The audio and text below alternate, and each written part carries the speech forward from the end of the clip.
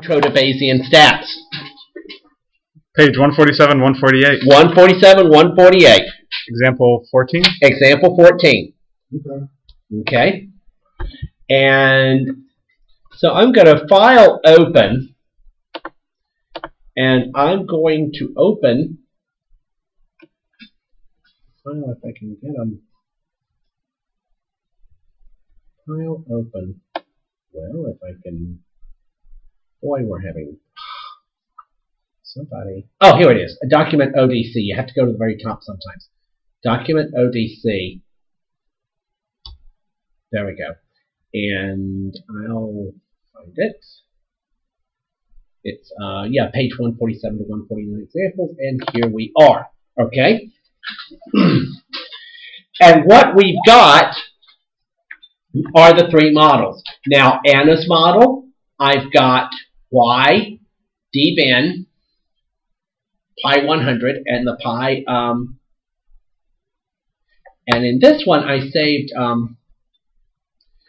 Y, dBin, pi 100, and then the pi is d beta, the 4.819.2. Now so based on that, she got this, now, you will also find that in all of these, y was equal to 26. This is the bottom of page 148, and they said out of the random sample of 100 folks in the sample, y was 26. So I just put at the very bottom of this, I did list equal y equal 26, and I'm going to go back and use that list equal y 26 in all of these. So, to walk through the models, Anna was the Y binomial, and her prior was a d beta 4.819.2. Bart used a Y dBin, a binomial, with a uniform prior, which would be a beta 1,1. Chris, however, had a step function. So with the step function, I had to do things a little bit differently. So here is the code for the step function. So what I did first, now the step function, I had the pi's running from over various intervals. So the first thing I did was randomly generate the pi.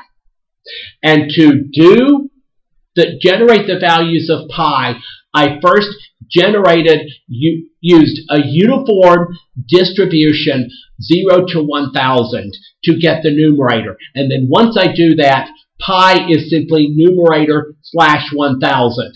Now, note after the pi, it's a less than and a dash. It basically functions like an arrow. It is functioning like an arrow here.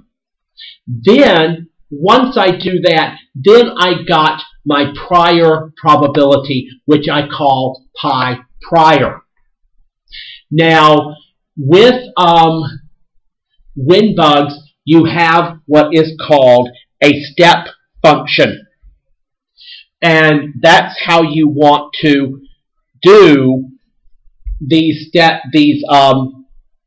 piecewise functions. You use the step function. And the step function in WINBUGS basically says if the argument is positive, the value of step is 1. If the argument is negative, the value of step is 0.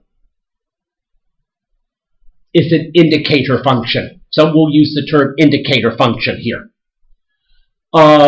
So that's how I wrote the g of pi function.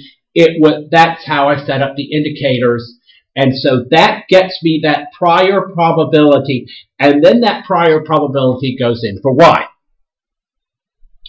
So to run this, what I did is run each one of these models separately. So Anna and Brad, Anna and Bart,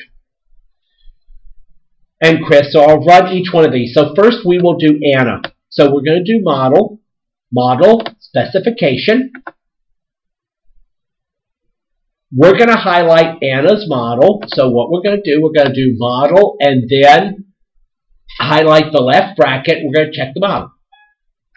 And you will see the new model will replace the old one.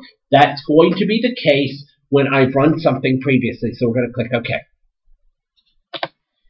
Then we need to load the data. So I'm going to go back down to this list down here. Go down to the list.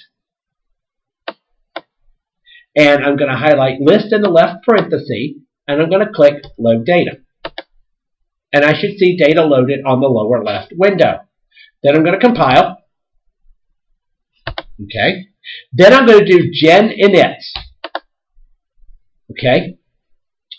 Then once I do that, I'm going to go. Now options, we did output options earlier, and we had that as log, which is what we want. So we're going to get out of that window. So inference, I'm going to go to samples, and I'm going to node pi. Okay. Set. And finally, we're going to go back to model. Go back to model. And we're going to go update. I'm going to do 5,000 of these. And we're going to click update. Okay. Then, of course, we're going to go back and we're going to do pi. Click pi, and we get all the things that we want to get. Now, so if I want quick look at history, we see that our stuff looks pretty, lots of jumping up and down things, not a strand sort of thing, so that's a good thing. Density, just to look at that, it ends up a bell. Kernel density, bell shape-ish. Stats. And we get, from the stats, we get our mean standard deviation. Our Monte Carlo error has got an e to the minus 4. Small Monte Carlo error, that's a good thing. And then we got a confidence interval. And the coda again, coda, we click coda. And we're going to get, once again, coda index, coda for chain 1. And again, what I would do is, if you want to save the individual values, file, save as, and save it as a text file, plain text file, and save it as, I've already got mine on here, so you just save it. And I call it Anna file.